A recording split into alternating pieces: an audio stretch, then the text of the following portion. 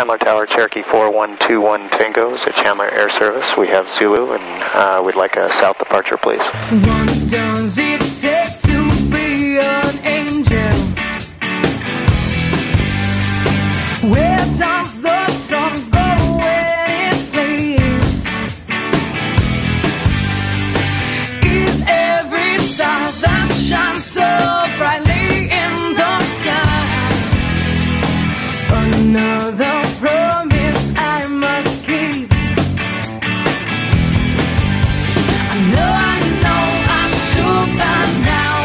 It isn't written in the stars, just shadows, dreams, and light and dark. That's so. Hello everyone. I'm here at my home airport, Stellar Air Park. Bill Williams here for Student Pilot Cast. I just got done flying and I wanted to take care of my most frequently asked question. More often than any other question, I get asked, how do I record my cockpit audio? So I'm going to go ahead and cover that today and show you exactly how I do it. There's several ways to do it, but I'm going to show you what I do and maybe even some options for you.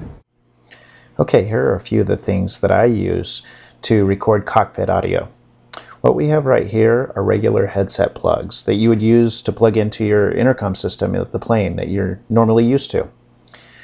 What I have over here is a patch cable that's specifically designed for interfacing with an airplane and recording. And then I have a simple recording device right here. It doesn't matter which one you use as long as it has a mic input jack. So what you're able to do with this patch cord is you use the larger of the two plugs from your audio headset. That's the one that takes the audio into your ear cups.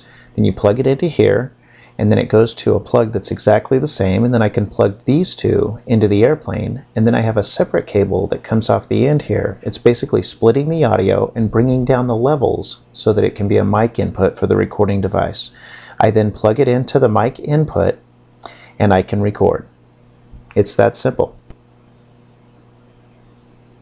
On mine, I have to make sure that it's on the least sensitive setting, otherwise it'll overdrive the audio. So do some experimentation for yourself.